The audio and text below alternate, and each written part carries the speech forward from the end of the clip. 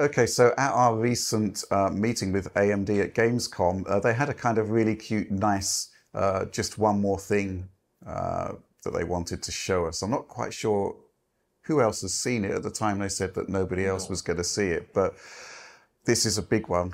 It is frame generation at the driver level for all DX11 and DX12 titles. We actually saw a demo of it in motion. They attached a big bunch of caveats to it. Yeah. And I think, before the meeting, they were basically saying, we want to show you this, but please don't talk about it.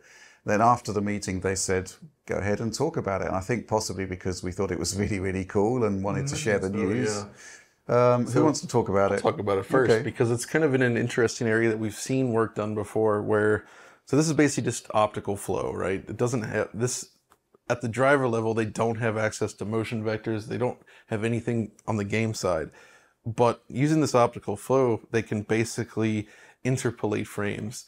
And I would liken this to what TVs offer already, right? Which is like interpolation of frames, you know, up to a higher frame rate. We've seen this.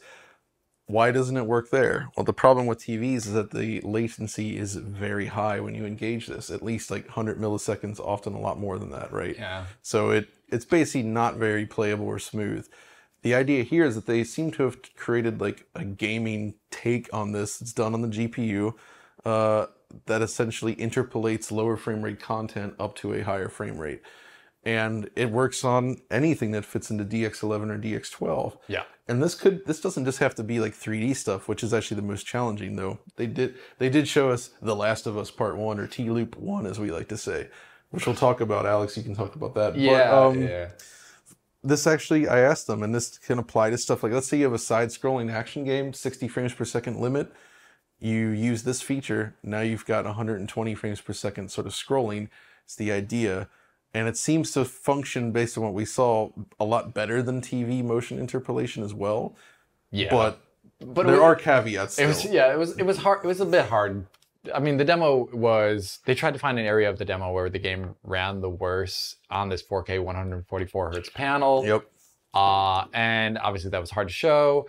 And to talk a little bit about the quality, obviously, since it is only going to be optical flow, it's not going to have the quality of FSR3 or DLSS3 or anything like that. But like John was saying, these like translational movements, it should be able to cover those kind of things, like the cameras moving left to right. But so some of the things about that demo, it looked good, but we were watching it in a kind of somewhat strange conditions where they had to show it with VSync off. Yeah. Which is the opposite of FSR3, the way we saw FSR3, so it was tearing. And it was really hard to actually get a sense if we were seeing tearing artifacts at times, or if we were seeing a lot of weird stuff. Remember what they did tell us, though, like, this is still very early, and the idea is to implement VSync on this. This is just where they're at right now. The frame rate was so high, I think it was outside of the VR. Yeah, it went above the VR. Yeah, it was like 180. Yeah, like that. It was kind of nuts. I've actually got some additional details here via email, which we didn't know about before. So this is all used. Well, let's go. AMD Fluid Motion Frames, that's what they're calling it. The next step in the HyperRX roadmap of performance features, and it's a sneak peek. I mean, it was absolutely.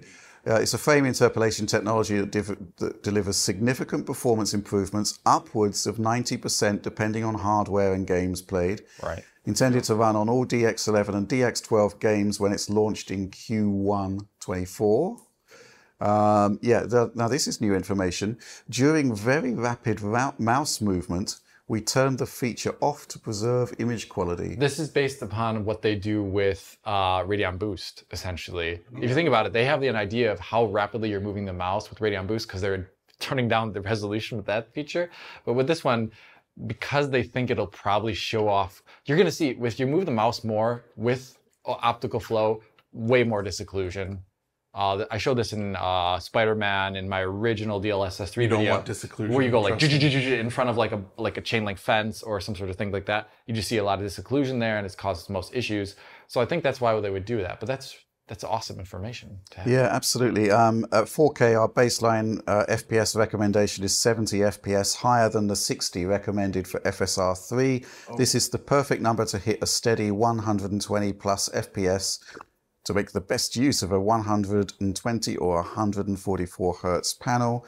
A higher FPS baseline produces higher image quality with interpolation, right? And that makes sense. That makes sense, right? Because the longer the interpolated screen is displayed, the more obvious artifacts will become. But when they're sandwiched between quote unquote real frames.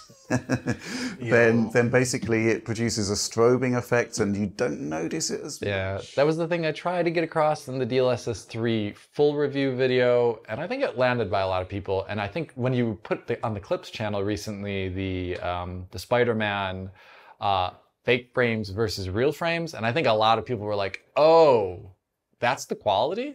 Like, they get it now. I think DLSS 3, it arrived in a state where it had some issues, and a lot of them have been ironed out. And now I think there's like there's a mindset among gamers about the utility of it and what it can be and do. And I think FSR 3 is going to scratch that exact same itch based upon the demo we saw. So yeah. So this was really cool, right? And it was totally unexpected. Driver level frame interpolation. It's going to have its limitations. It's not going to work great on every game or every gaming scenario. But the point is, they did it. They went ahead and did it. They're going to put that out there. And I just think the concept of putting it out there as a kind of use at your own risk, if you like.